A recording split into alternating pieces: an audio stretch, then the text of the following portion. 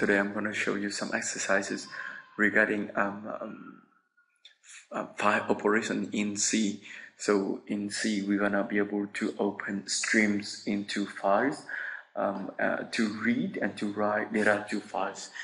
We have several of the types of file operations. We want to work on characters input and characters output today. So we'll start with the first one with the characters input. So we'll create new project console application. So we're gonna name this one, let's say character input. Okay, then copy this one, go up, create new folder. Now let me just go to our Git folder. Then let's just get back to that one. Create new folders, paste it here, characters input, open. Okay, then let's just go to that folder. I don't know which one that I created. So go to C, EPC, and character input. Okay, in the same folder here, I'm gonna open Notepad. Okay, I want to open Notepad. Okay, and let's say ABCD. Okay, just type ABC. So then I want to save this into. I'm gonna save it into that folder. That folder will be in C. Then EPC characters input. I want to name it as, let's say, dash. Okay. Click on save.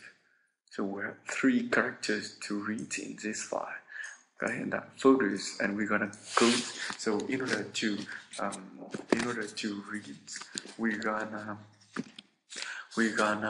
open the stream to the file.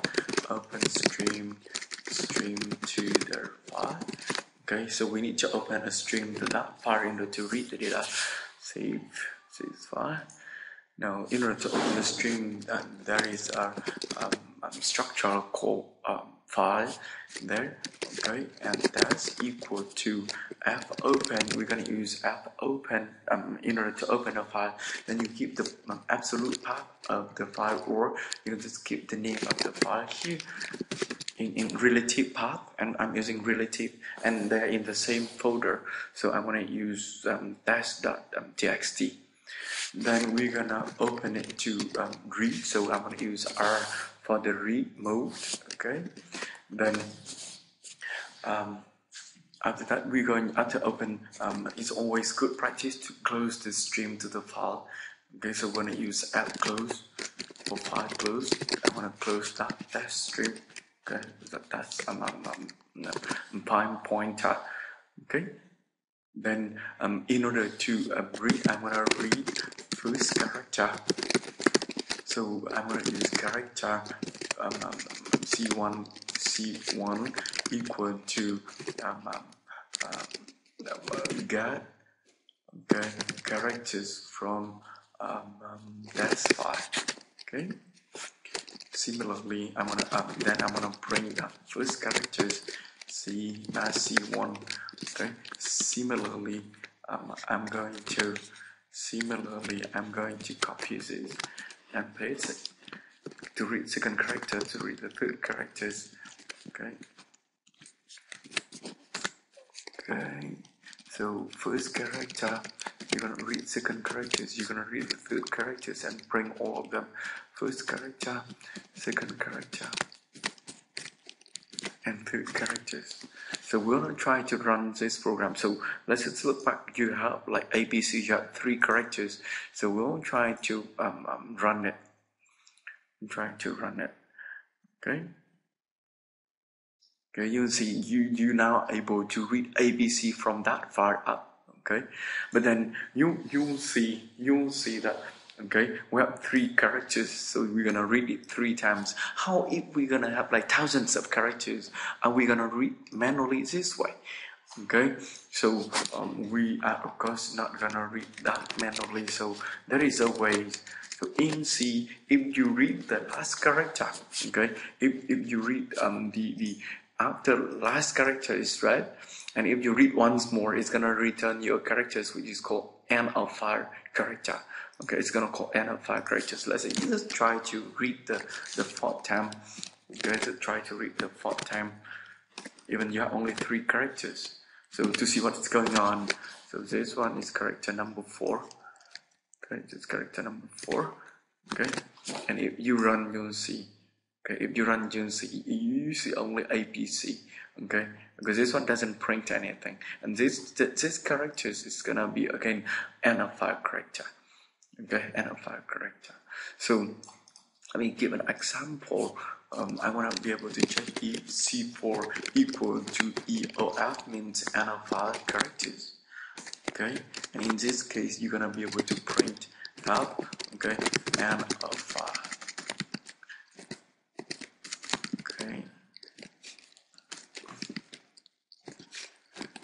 end of file character. Okay, or reach the end of file characters. Okay, reach the end of file characters. So if you run this one, you'll see that if you have 3 characters, okay, if you have 3 characters and you read once more, and you won't be able to read that end of file, so that it's going to show you here reach end of file characters. Okay, so this time what we're gonna do is that we're gonna be able to use this trick.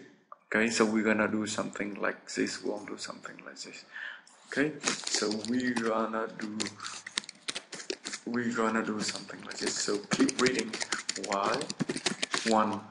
Okay, means keep reading. Okay, keep reading. Okay, so we're gonna cut this one out. Okay, then you're gonna check if, okay, this one is C. Okay, if C is equal to end of file, we're gonna break in finish reading. Otherwise, we're gonna print it. Okay, otherwise we're gonna print it.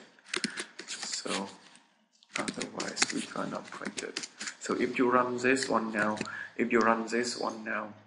okay, let's see, or this one is C, not C1.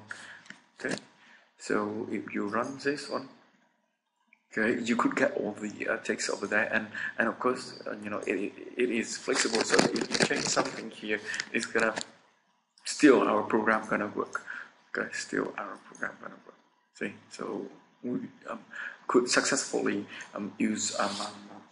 read data from. We could successfully read data from a file using characters input. Okay, in the next video, I'm going to show you how to write characters down to the file using characters output. Okay, bye bye.